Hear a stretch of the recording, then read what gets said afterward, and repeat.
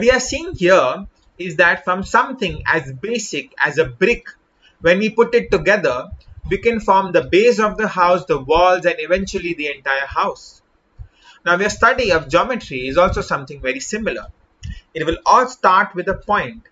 With this basic building block, you'll build more and more shapes. You'll build lines, and from lines, you'll connect them together to form more shapes. So this journey of understanding shapes and space and your physical world around you will all start with a point, and then you'll build further on that.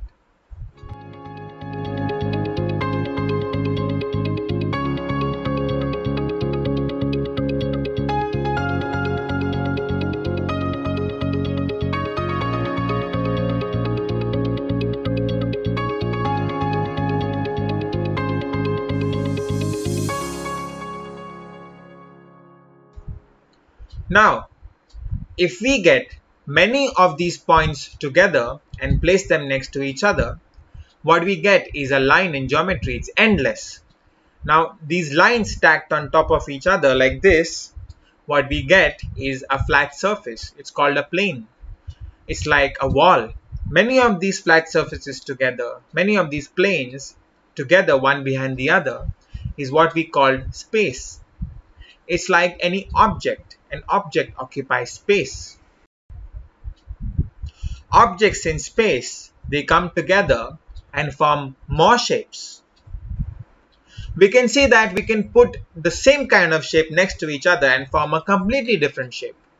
So this is how in this journey of geometry, you learn how to imagine, play with shapes, visualize, and most importantly, understand them and understand the physical world around you.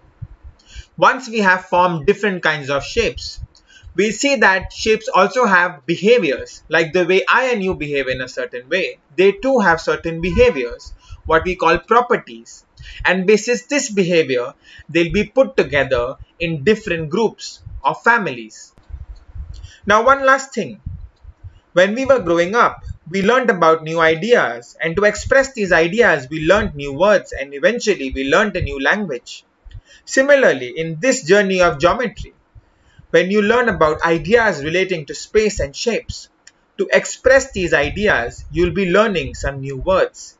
It will be like learning a new language.